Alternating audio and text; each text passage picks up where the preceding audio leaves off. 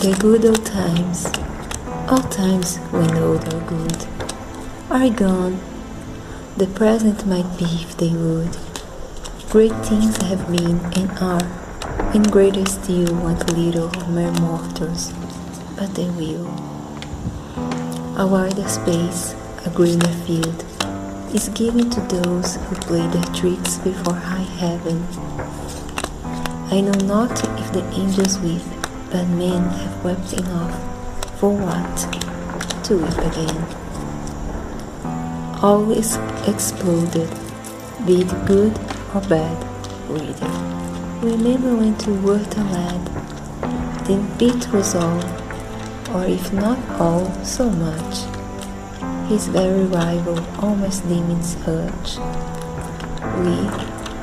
We have seen the intellectual race of giants stand like titans, face to face, Athos and Ida, with a dashing sea of eloquence between, which flowed all free as the deep billows of the Aegean roll, betwixt the Hellenic and the Phrygian shore. But where are they, the rivals?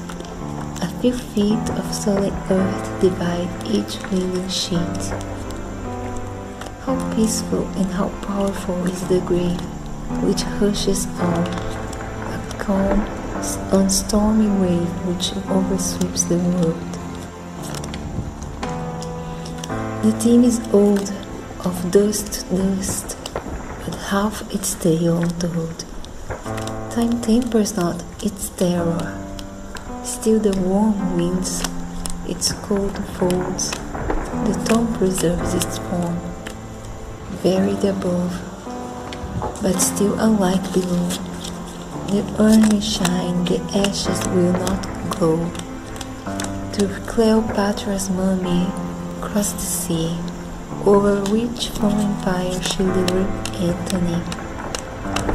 Of Alexander's urn, a Shelby grown, on shores he wept to conquer, though unknown. How vain, how worse than vain, at length appeared that man's wish, the Macedonia's tear. He wept for words to conquer. Half the earth knows not his name, or but his death and birth and desolation, while his native Greece had all of desolation save its peace. He wept for woes to conquer. He who never conceived the globe, he painted not to spare, with even the busy northern isle unknown, which holds his urn and never his throne. But where is he, the modern, mightier far, who bore no king when monarchs draw his car? The new Sesostris, whose unharnessed kings freed from the beat to believe themselves with wings, and spurn the dust over which they crawl of lived, chained to the chariot of the chieftain state.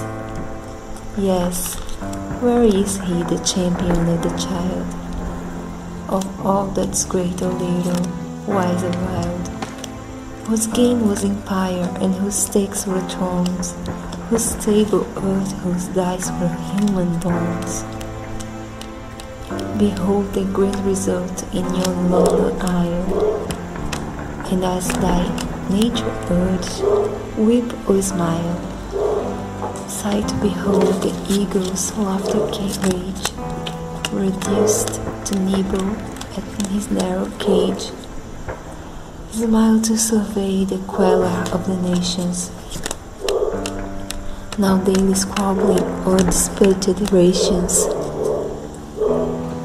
Weep to preserve him mourning as he dines, over courtly dishes and over tainted rinds, over petty quarrels upon petty things.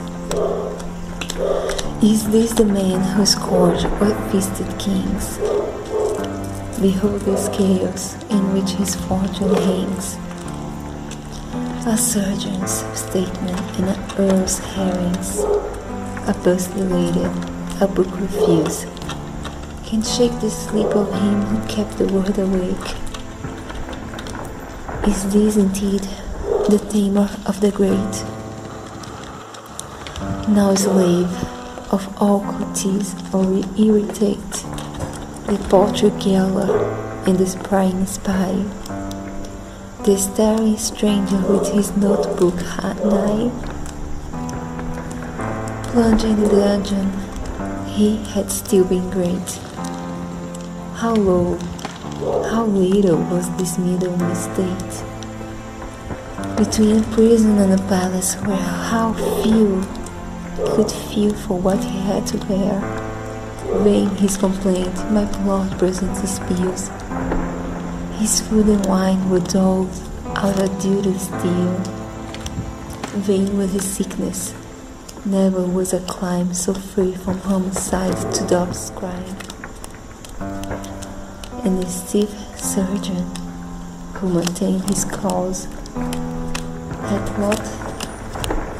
lost his place and gained the world's applause, but smiled through all the pangs of brain and heart, disdaining, defy the tardy aid of art. Though save the few fond friends and imagined face of that fair